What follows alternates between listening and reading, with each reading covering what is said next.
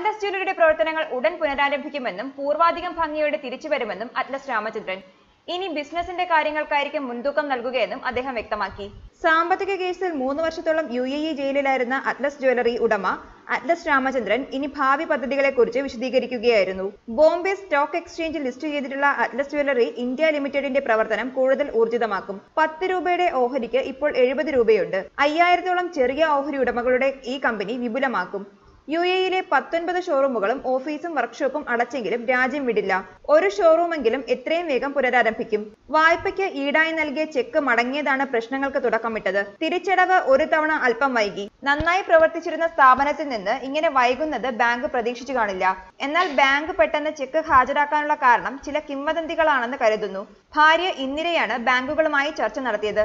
മസ്കറ്റിൽ നല്ല നിലയിൽ പ്രവർത്തിച്ചിരുന്ന 2 ആശുപത്രികൾ വിറ്റാണ് ബാങ്കുകൾക്ക് തുക നൽകിയത്.